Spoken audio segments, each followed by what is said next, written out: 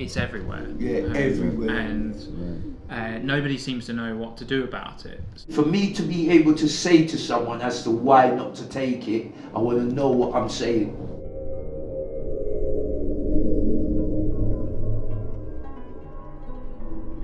Even if you removed all of the herbal cannabis from the market, there would still be hundreds, if not thousands, of molecules out there which mimic the effects of cannabis.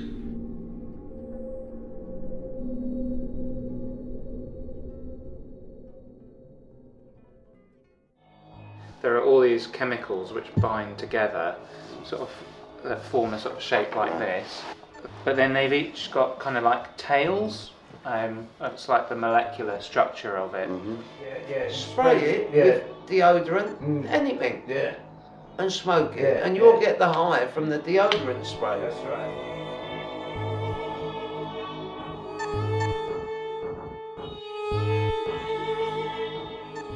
You're only going to stop doing something if you don't like it, or if you had enough of it, or didn't agree with you.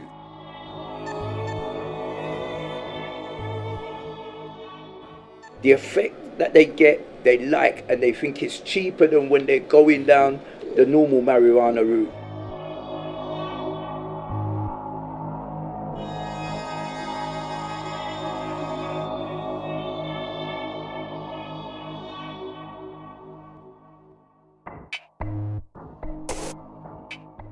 This particular class of drug, I think, is particularly important because of the harms that they can cause to people that take them. They're not a Diet Coke version of drugs. I smoke Gold Magic, and I smoke Warrior, and I smoke other names, yeah? And I used to take the bath salt, yeah, like a cocaine, yeah? But I notice I'm not sleeping 3-4 nights. 3-4 nights, I can't get to sleep. And my tongue is cutting up inside my tongue, all of it cut up. Okay. Slashed up like that, yeah? Yeah. Go. What is that one? Side effects from the herbal high, yeah? Yeah. Side effects. Okay. Yeah. It destroyed my life, you know what I mean? No money. Yeah. No even toothbrush in my room, nothing, yeah? I spend all my money, yeah? I get benefits, yeah? And I spend all of it in drugs, yeah? Okay. The synthetic substances is that many of them are more potent than cannabis itself. And so you start seeing effects that, you know, you literally couldn't smoke enough cannabis to actually produce the effects. What I'm seeing that it's doing to enough people out there, because even man that I know, like I consider soldiers, I swear some of them are going a bit. It's destroying them, man. They're going a bit funny and that, you know what I mean? Like, there's no doubt about it.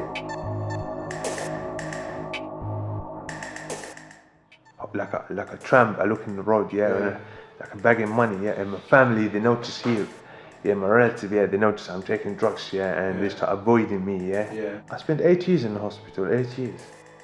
That's what that's addressing to you. If you're doing it at your own risk. You exaggerate it, yeah, you get bad consequences. Bad consequences, you exaggerate it, yeah.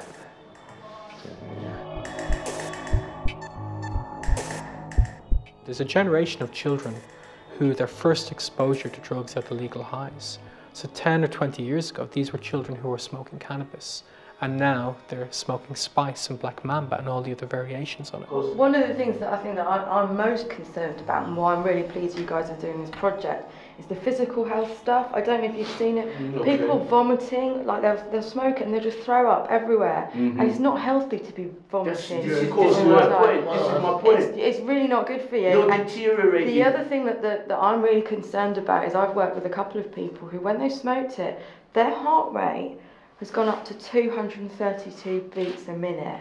Wow. Now, anything over 100 is pretty dangerous. So every time they do it, that is they're taking a chance. Yeah. Like Russian roulette. Yeah. I think that's a great way of describing it. How long have you been out of hospital now? 16 months. Good man. January 2014. January 2014, I left the hospital. Till now is to this year, January, that's 1 year. You can have problems with your heart and with your bodily organs, and it may be an emergency, so you should seek help if you've got any concerns. In terms of dying from it, the drug classes that are most of worry are the depressants. So they're called depressants because they depress down bodily function. It's usually the combination of substances that are particularly dangerous. If you wash your diazepam down with half a bottle of vodka, the chances are you'll die. And also, that makes life very difficult for the clinician who's trying to help the patient, because they're not just dealing with a single substance. I smoked it, yeah, my head is spinning in the shower room, yeah. I hit the sink, I hit the shower, I hit the heater, I hit the door. I was spinning like that, yeah, in the shower room. Boom, boom, boom, boom, boom, boom, boom. The person has to realize that this is not good. You have to want to stop. The name legal high, it's a dreadful name. So the official name is novel psychoactive substance. Somehow that's not catching on and people stick with legal highs, and you can see why. And it can infer that it's safer. To me, legal high sounds like Diet Coke. You got drugs and you got legal highs. And there was a concern that people didn't understand they could cause harm, that by not banning them, we were sending out a message that they're okay. If you think about one of the reasons lots of people were in favour of prohibition, it was the anxiety of particularly young people going into head shops.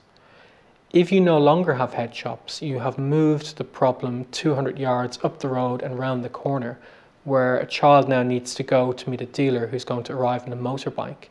And I don't think that's progress. You know, I haven't used it, but I've seen the effects of it by other people using it around me.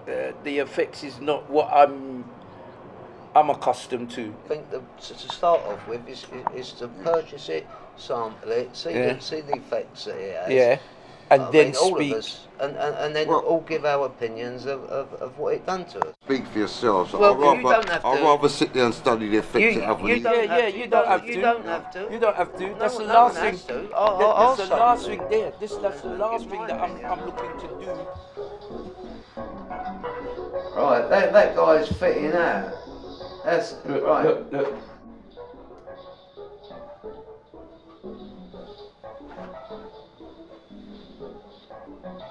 Look, that could have been the 11th floor. He's going through the window. It's not what I thought it was, legal cannabis. It's a compound that is highly toxic. They don't even know what's in it.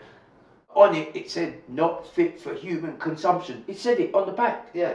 Yeah, it says it on the back, and people are still buying it, yeah, smoking it, and reacting like that. Look at the fella that just went out the window. Yeah, that could have been the 10th floor. He was going out that window. It doesn't matter if it was ground floor, what could have been 15 floors up. He was going through that window. Yeah, no, this is serious. It is serious. It's serious. It's serious. It's not something I would jump to sample. I really thought it was a legal high by whatever they. Yeah, but you thought it was a lot milder than what you actually. No, imagine it's a chemical. Yeah. It makes you psychotic, yeah. It makes you crazy. It's so powerful, yeah. Some people, I used to know people that said, one spliff, you won't make me feel buzz. 2 spliff, you make me feel buzz. Yeah. The herbal high, yeah. You feel buzz quickly, yeah. You feel strong effect, yeah. And you get agitated and you get strange, you know. You do. It makes you feel like that, yeah. If a child takes a drug, their body and their brain is still developing. And not only can it have an acute effect on them here and now, we don't know if that will affect the development of their brain. As a psychiatrist working in mental health, the class that worries me in that regard are the cannabinoids, the SCRAs. Think about yourself of how you elevated from from a cigarette. Yeah, that's right. Yeah? Yeah, it's going to escalate. Yeah. I think that's one of the problems when it comes to drugs. Yeah. You know, we take it maybe even just for curiosity. Yeah. Some people like it, some don't. But Yeah. people that do like it, a lot of them abuse it. Yeah, of course. You know, no matter what your parents tell you or how you may try to discipline them, you know, for them doing it. You know, once you're on that path, you're going to see where it leads, you know. In mental health, I see and worry a lot about the SCRAs, the cannabinoids. In A&E, they worry a lot about the dissociatives. 'Cause people are coming in, they're collapsing, they're having problems with their bowels, with their bladder, with their kidneys. Some people are having significant physical health problems.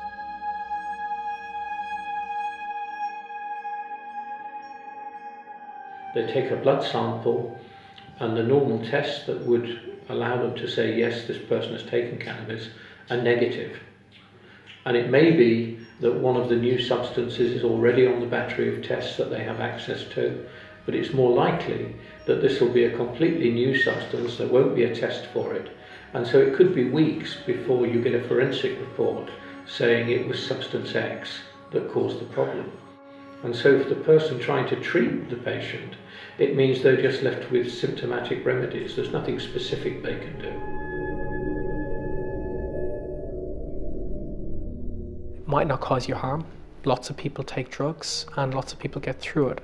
But you need to give a nuanced argument. It's not the same to smoke cannabis as it is to inject heroin. And it's the same with the NPS. There are variations of harm. So I think education is the way forward for people about saying, well, look, if you're going to do it, you need to be aware of the risks. Don't think it's not going to happen. It's happening. So we want to think that it's not going to happen, that you need to be informed. Yeah, it's happening. Yeah, and the end result is going to be, you can't get rid of it. You're never going to get rid of it. Yeah, you're gonna have to design a structure of how to control it, and controlling it's going to come from, as you say, informed choices. The drugs world has changed.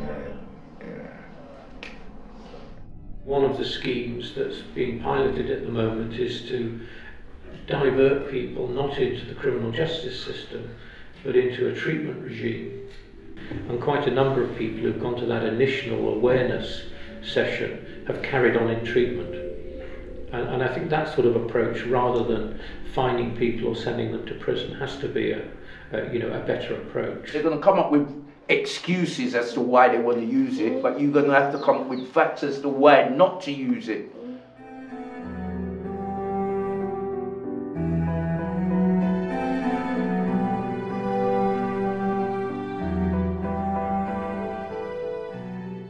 And the metaphor I sometimes give to people when I have pessimistic moments is a slow motion tidal wave coming towards us. I see it sometimes in my head. 10 years from now, a generation of people coming into mental health services who've had a decade taking SCRAS and are coming in with significant psychological problems.